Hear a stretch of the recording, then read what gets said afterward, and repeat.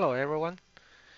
In this section, we will introduce how to calculate learning curve problems and we will demonstrate different ways to calculate the learning curve through some examples.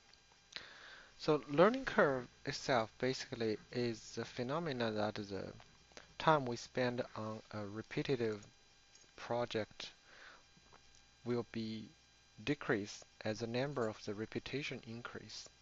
Just like we work on any of the assigned job, if it is a repetitive job, that is the first time we work on it, it will take much longer than we work on the 10th or 100th time on the job. So more important is the learning curve itself is actually predictable. So that makes the calculation of the learning curve become possible. Calculate the learning curve. Two ways to do the calculation. Either we use a table, but where the learning rate should be available here. So if our learning rate is available in the table, like 70%, 75%, 80, all the way up to 90, then we can use this table to help us calculate the approximate uh, learning curve result.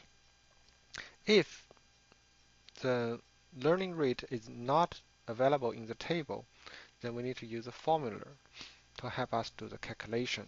This formula basically will use the learning rate, where is R, and use a exponential formula to do the calculation. So let's look at an example. Now it says that Production Airlines is negotiating a contract for the production of 20 small jet airplanes. The initial jet requires the equivalent of 400 days of direct labor. The learning percentage is 80%. Now we need to estimate the expected number of days of direct labor for the 20th jet, all 20 jets, and the average time for 20 jets. So it is all about 20, but it's all different things.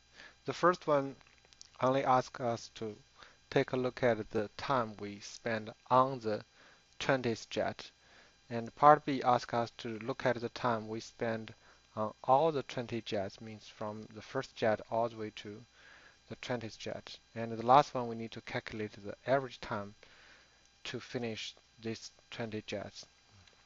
Now, the learning percentage is 80%, which is available if we remember on the table. So we can just go ahead and use the table to do the calculation. Now, let's look at the table here. So we basically have the table which is 80%, and we have 20 of them. So we have 20 units, and we have the learning rate equals to 80%. Now, for all the learning rate, we have two numbers, which is unit time and the total time. The unit time will be used to calculate the time we spend on the nth unit. And the total time, where will give us a coefficient where we can use to calculate the time spent on the total unit from unit 1 to unit n. Now we look at the question. The first one asks us to calculate the time we spend on the 20th unit or the 20th aircraft. Now we use the first number from the chart, which is unit time. The number is 0.381, which means the time we spend on the 20th unit will be 0.381 times that the labor days we spend on the first unit. The first unit will cost us 400 labor days.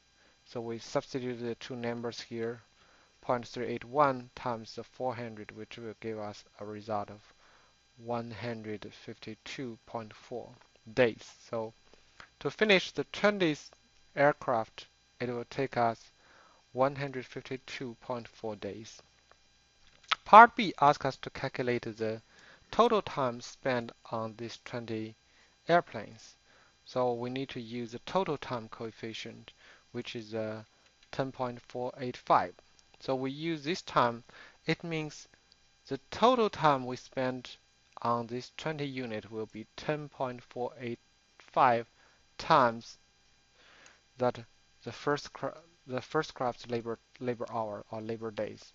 So we use 10.485 times 400, which gave us a number of 4,194 days. So this will be the total direct labor days we spend on these 20 airplanes. The last question is straightforward. We just use the total time we spend on these 20 airplanes and divide by the number of airplanes, which is 20, which gives us an average labor day we spend on each airplane equals to 209.7. What if that our learning rate is not in the table, which will require us to use a formula to do the calculation? Let's see how to do that. Here, the question asks us to estimate the time it will take to complete the fourth unit of a 12-unit job involving a large assembly of if the initial unit requires approximately 8 hours for a learning percentage of 72%. Now the learning rate of 72% is not in the table, which means we cannot use the table to help us do the calculation. So what we need to do is to use a formula. We have given information. T1 is the first unit time, 80 hours, and the learning rate is 72. We have R equals 72%, means it's 0.72. And we're looking at the fourth unit, so N equals 4. We substitute everything into the formula. Now, remember the B itself actually is a result of a calculation. So we need to substitute everything into it, and we got the final time is 19.45. So it will only take us 19.45 hours to finish the fourth unit. Now, sometime that we are required or we need to estimate the right learning rate. If you remember, learning rate itself is something that we should derive from the experiment, or we need to derive it from the real scenario. We need to do the observation and figure out what will be the right learning rate for the given process. We cannot just theoretically assume the learning rate is something. So this example basically shows us how should we figure out the right learning rate for a given scenario or given project. So here, what we do is we observe the time we spend on the first 6 unit. So we took the observation and record all the time we spend on each of the unit. So first unit 15.9 hours, second is 12 hours, third is 10.1 hours, etc. all the way up to the 6th unit. Now for the learning curve, we know the learning rate will be applied every time when we double the number of units, which means if the learning rate is 90%, it means the second unit will take 90% of time of the first unit, because from first unit to second unit, 1 to 2, we double it. Then from the second unit to fourth unit, because we double the number, we double 2, we'll get 4.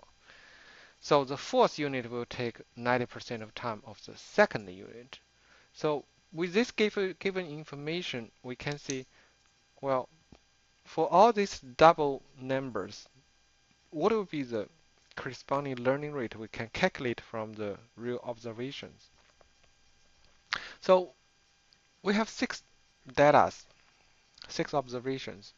From unit 1 to unit 2, we double the number of units.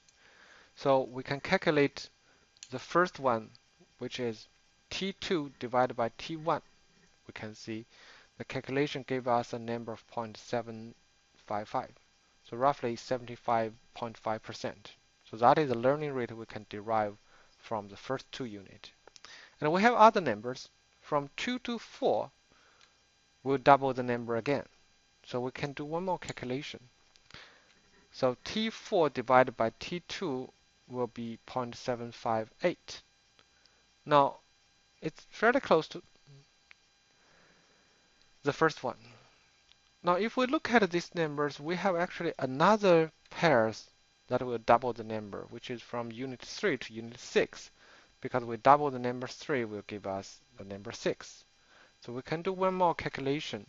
So we divide T6 with T3 will give us a number of 0.743. So now from all these numbers we can see everything is actually fairly close to 75% or 0.75. So we can see, well, based on our observation, we can assume that the learning rate for this problem of this process is 75%.